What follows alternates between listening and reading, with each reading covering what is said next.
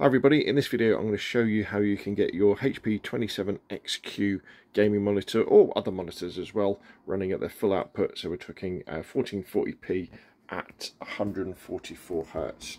So we can see here we're running at 144 Hz here. I'm getting 143 frames per second at the moment. Now the most important thing you've got to do straight away is you need to get a display port lead. If you're using a HDMI lead to go from your graphics card to the back of your monitor, you'll only be getting 120 frames per second. So go on Amazon, just search for DisplayPort lead. I got DisplayPort 1.4, one of their Amazon Basics ones. Plug that in. It actually goes, if we go around the side, goes next to the HDMI one. Ooh, where's my finger? There we go.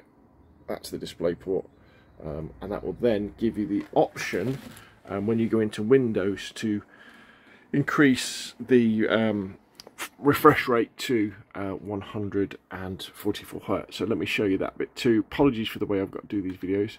So what we're in here now is this is the display settings section.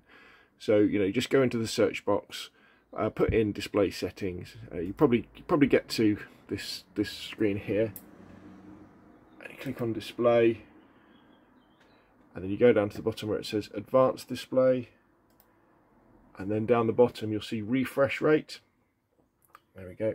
And as soon as you've got that in there, you will get that option when you're plugged in with HDMI lead actually, but what you'll probably find is when you click on it, the screen will go black for a couple of seconds, then it will go back to like 119 Hz or 120 frames per second. But as soon as you've got that display port in there, you can click that, and then you'll be getting lovely, amazing, let's go back to DayZ, 140 frames a second, 144 Hz gameplay on your HP 27XQ or other gaming monitor. So the key, I'll say it again, is getting a DisplayPort lead and then going into the advanced settings in Windows and selecting it. So there we go. Hopefully that video is useful. If it has, hit like, and see more, so press subscribe, and I'll see you again soon.